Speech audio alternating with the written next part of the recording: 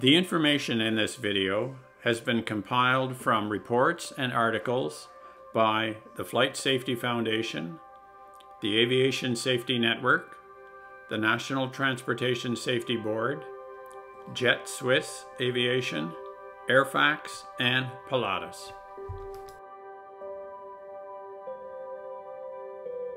The reason for this video was to summarize the probable cause of PC-12 fatal accidents in view of the recent attention to the high number of fatalities in the last 3 consecutive years. In 2022, there were 9 fatalities from 2 accidents. In 2023, 7 fatalities from 2 accidents.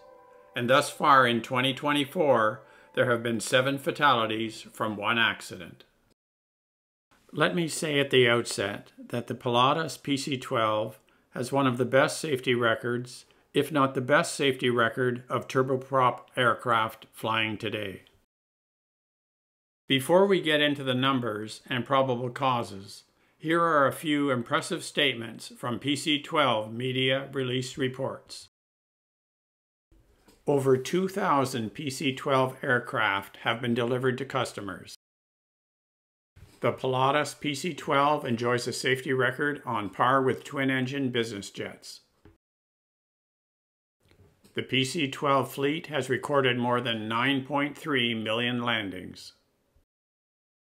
The PC-12 fleet leader, based in Canada, has flown more than 35,000 hours. The entire PC-12 fleet has surpassed the 10 million flight hours mark. And statistically, there are over 70 PC-12s in the air at any given time. Now let's get into the data. Table 1 summarizes all PC-12 fatal accidents globally. The aircraft was certified in 1994. From 1994 to 1997, there were no fatal accidents. The first fatality occurred in 1998. Since 1998, there have been 26 accidents resulting in fatalities. 16 of these accidents have been civilian accidents within the United States. 2 have been military accidents, 1 in the US and 1 in Djibouti. 8 accidents have been outside the US, in Kenya, the Czech Republic, the Netherlands, India, South Africa, France, Thailand, and Italy. Table 2 dives into the accidents in more detail within the United States, giving the registration of the aircraft, the U.S. state location, along with the NTSB probable cause. So now, here are the probable causes and findings for the PC-12 accidents within the United States, as published in the NTSB final reports. For November 451 Echo Sierra, the NTSB determines the probable cause of this accident as the pilot's spatial disorientation while turning in a cruise climb in instrument meteorological conditions, which resulted in the pilot's loss of aircraft control and his failure to recover from a resultant tight descending spiral. For this PC-12, the NTSB determined the probable cause of this accident to be the pilot's failure to maintain sufficient airspeed to avoid a stall during an instrument final approach to land, which resulted in an inadvertent stall, spin. Factors associated with the accident are the inadvertent stall spin, the pilot's failure to follow procedures directives, and clouds. For November 768 Hotel, it was the flight instructor's failure to maintain an adequate airspeed while maneuvering, which led to an inadvertent stall. For November 606 Sierra Lima, the probable cause of this accident was the pilot's incapacitation due to fatigue resulting in an in-flight collision with terrain. For this PC-12, the NTSB determines the probable cause of this accident to be the pilot's failure to maintain control of the airplane while in instrument meteorological conditions, following a reported instrumentation failure for undetermined reasons. For this PC-12, the probable cause was the pilot's loss of control due to snow and ice contamination on the airplane's lifting surfaces as a result of his decision not to de-ice the airplane before departure. For 128, Charlie Mike, the probable cause of this accident was 1. The pilot's failure to ensure that a fuel system icing inhibitor was added to the fuel before the flights on the day of the accident. 2. His failure to take appropriate remedial actions after a low fuel pressure state, resulting from icing within the fuel system, and a lateral fuel imbalance developed, including diverting to a suitable airport before the fuel imbalance became extreme, and 3. A loss of control while the pilot was maneuvering the left-wing heavy airplane near the approach end of the runway. For 950 Kilo Alpha, it was the failure of the pilot to maintain control of the airplane while climbing to cruise altitude in instrument meteorological conditions following disconnect of the autopilot. The reason for the autopilot disconnect could not be determined during post-accident testing. Contributing to the accident was the pilot's lack of experience in high-performance, turbopropeller airplanes and in IMC. For November 6-8, Papa Kilo, it was the pilot's failure to maintain airplane control due to spatial disorientation during the initial climb after takeoff in night instrument flight rules conditions.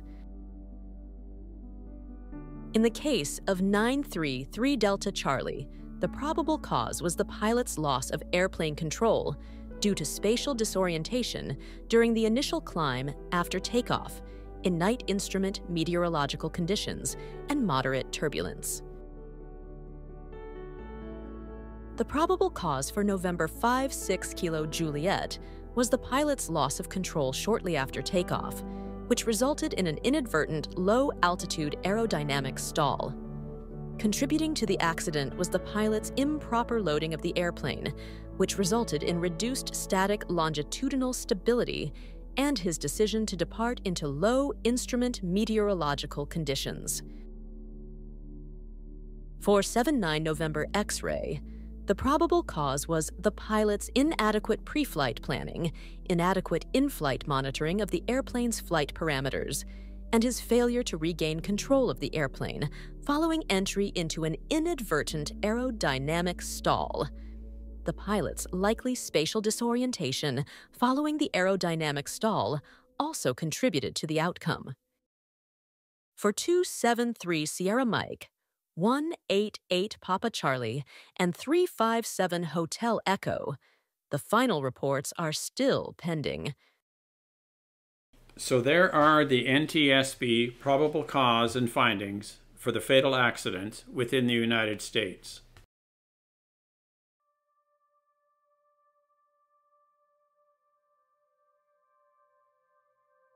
Statistics indicate that the PC-12 still holds a remarkable safety record. With 26 fatal accidents and 10 million flight hours, the PC-12 has a lifetime fatal accident rate of 0.26 per 100,000 hours.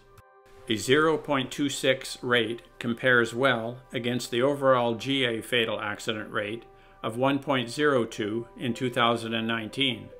This is for non-commercial fixed-wing aircraft.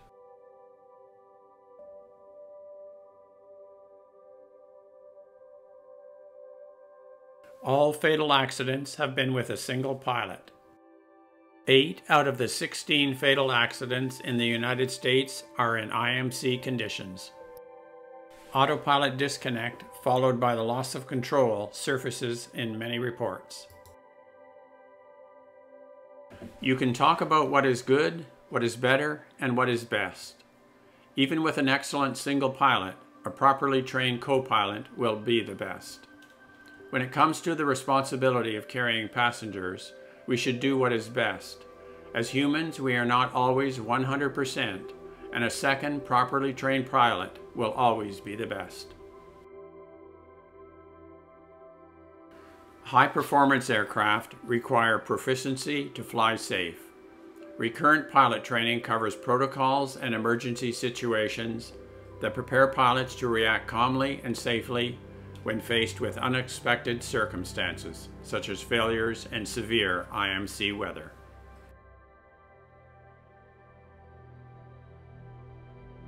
A lack of manual flying skills is a growing trend in general and commercial aviation.